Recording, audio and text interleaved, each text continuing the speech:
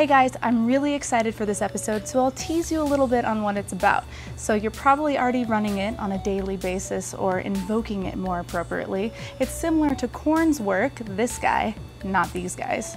And it's a new project even though it was released in 1989. And I bet you use it every day on your Linux box. But what is Bash really, and what makes it so awesome? Stay tuned to find out. Oh, and thanks for putting up with my absence while I'm in the Philippines. I hope you guys understand.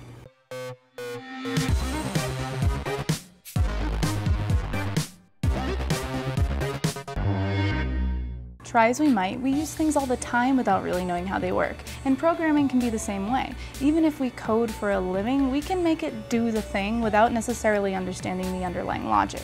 So let's go deep into the foundation of Linux itself. Bash applies to you if you're on Ubuntu, Mint, Arch, Fedora. Really most distros have it running by default, even Mac OS X.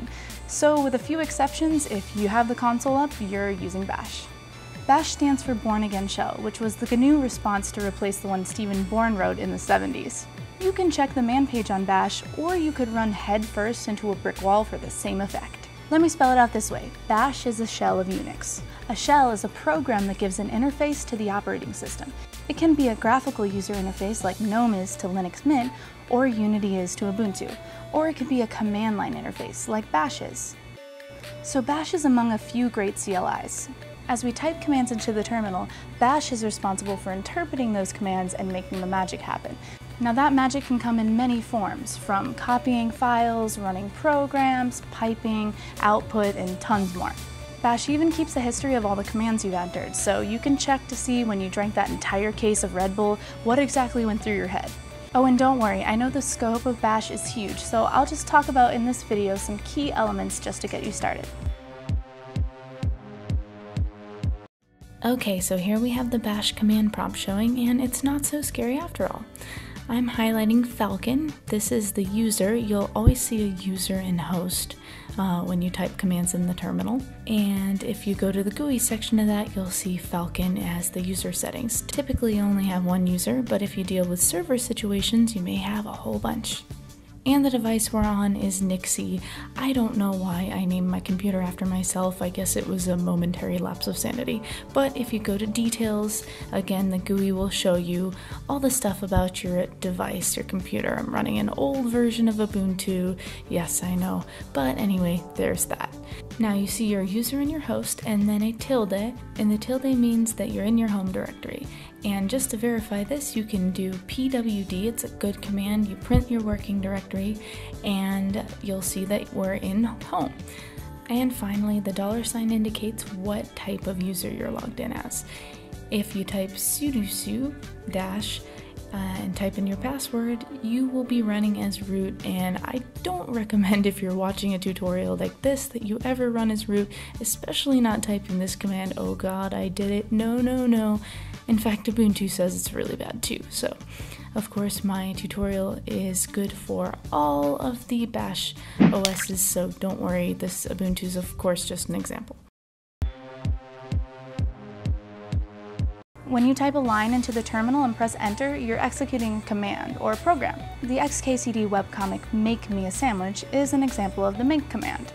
Though I still maintain that xkcd should have used sudo bang bang, because bang bang would reference the previous command and add sudo before it, and it just sounds much cooler. Sudo bang bang!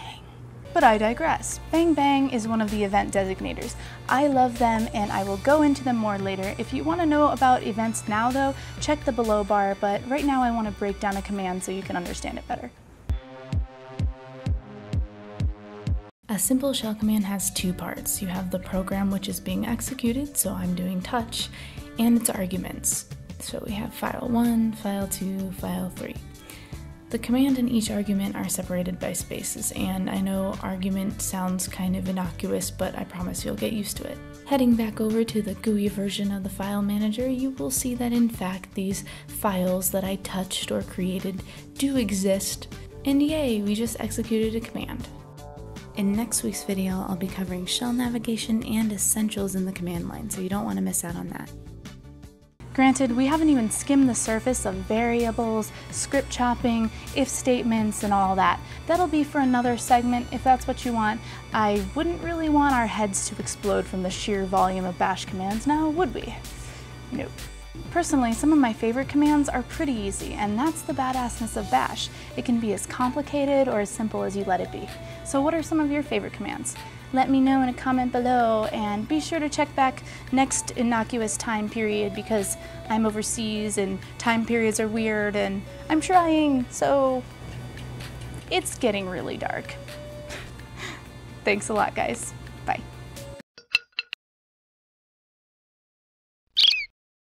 As you may have guessed by what's behind me, I made it to the Philippines, and there's no real Wi-Fi here. I've been having to churn data through my phone. It would have been slow, but I actually have UC Browser to thank for that, and guess what? They have a new version. 9.5 just came out, and they've made your downloading experience even faster. In a race with Opera and Chrome, UC wins by a landslide. That need for speed continues as you explore online, so UC Browser uses a unique mobile cloud acceleration to compress up to 90% of website data. This means you can browse blazingly fast and still keep your data usage low. See for yourself, no other mobile phone browser even comes close. So those are just a few great features you have to look forward to in UC Browser. Check out the below bar and after this video to find out more, and it's completely free and open source, so what do you have to lose?